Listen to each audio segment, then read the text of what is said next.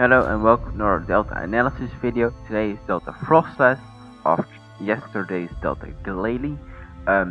Delta Froslass is a fire type, while Mega Delta Froslass gains the ghost type.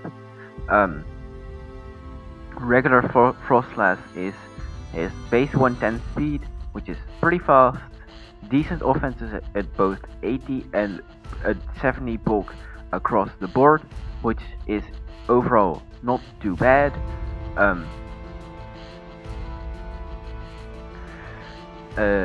Anything special to say? Not really. It's just a fast attacker. It's generally better, especially because of the coverage it gets and the speed it has and the things it can do with that speed.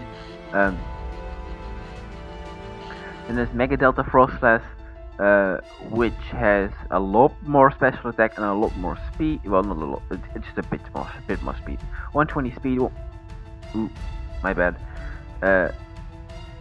120 speed and special attack. 105 speed def. Decent defense. Now 2 attack still the same. HP still the same. So it becomes a way better special threat, which definitely helps with its ability and the moves it gets. So going over to its moves, first abilities. Abilities first. You get the competitive and flash fire. I forgot to say magic guard is Mega only. Mega gets magic guard. Competitive is actually very nice against like web teams or teams with a lot of intimidate. It can get the special attack boosts from that, which is very good. Also, if it switches on like defogs, because this thing just get like, if you've seen the Glalie video, you know what this thing will get.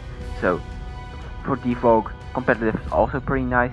And then there's flash fire, which boosts your fire type moves when you get hit by a fire type move yourself. And then magic guard, you're immune to hazards like indirect damage. Status doesn't damage you. Weather damage. I don't know if weather damages you if you're magic guard. I actually have no idea. Either way, you don't get hazard damage, you don't get status damage. You might get weather damage, although I kinda doubt it, but I'm not sure, to be honest. Because technically it is indirect damage, so it probably is immune to also like leech seed and things like that.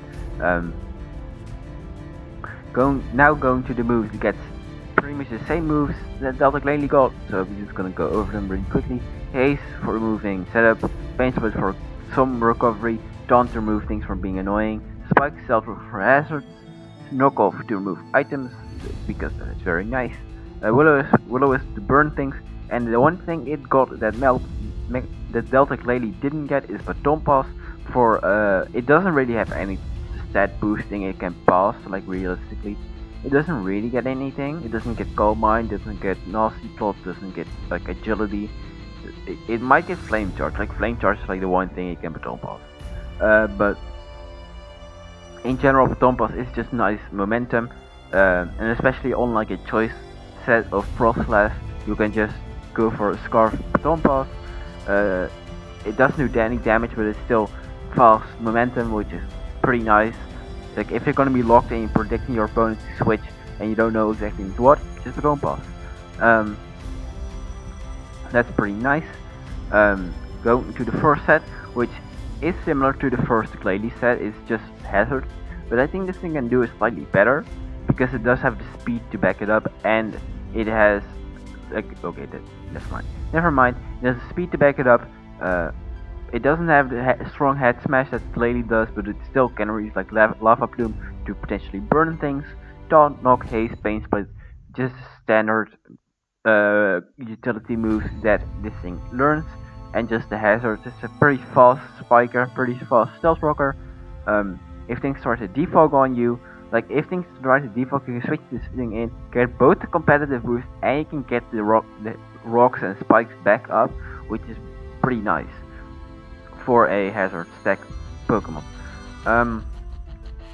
So yeah, that's just the basic gist of the first set. The second set is the Mega set, slash just offensive regular set. Like you can run this with Scarf, you can run this with specs, you can run through Life Orb. Although I wouldn't recommend running Life Orb because you damage yourself. And like the main move on this thing is Eruption. So why do I like this thing a lot? Because I do like the Mega a lot. Magic Guard plus Eruption is kind of stupid.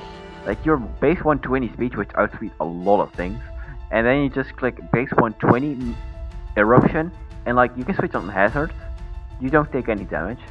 Status don't take any damage. You just don't get chipped, and that's really nice for having Eruption. You don't get chipped. Common priority, Mark Punch, Quick Attack, Fake Out.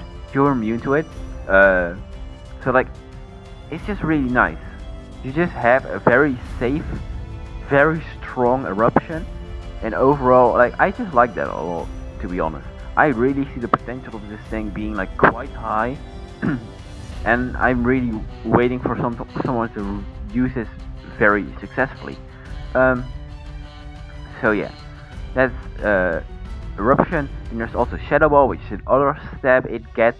I put Earth Power there on like a locked move, but it really isn't a locked move. I think the first two are kind of locked, but the third move could also be one of the moves below it, like Baton Pass, Dazzling Gleam, Energy Ball, Dark Ball, Weaker Fire Stab, because if you get chipped, you might still want to have a fire type move as a backup, like Fire Blast, Lava Plume, Heat Wave, something like that.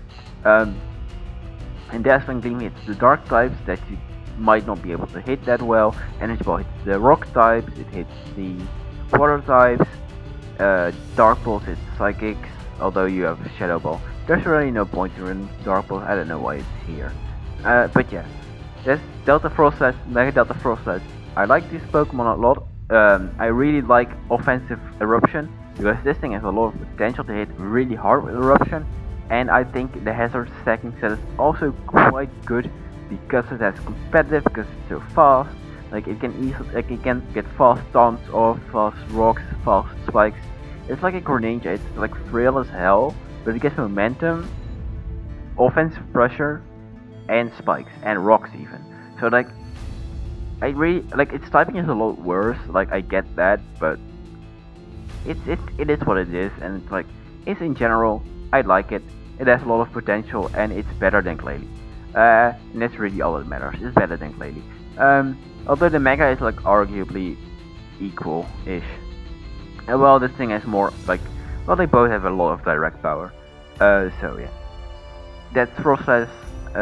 Next up, I don't know.